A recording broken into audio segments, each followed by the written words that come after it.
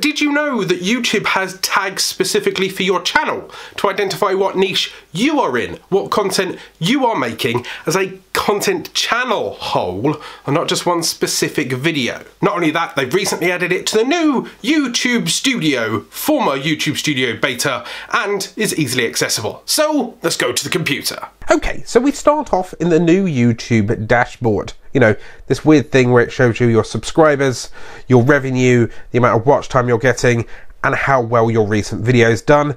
Now, for us to have a look at your channel tags, we need to click on Settings.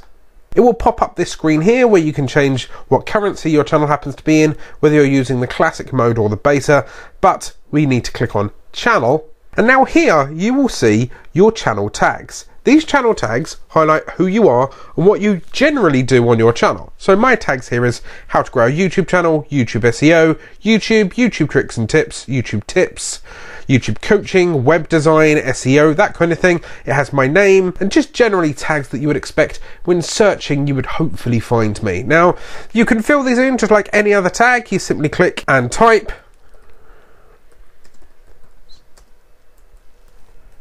And then when you're ready, you click enter and it turns into a new tag. Now, as you can see, this is a much easier way to do the tags than the old one, if you was ever used to the old one that used to be buried in the advanced settings.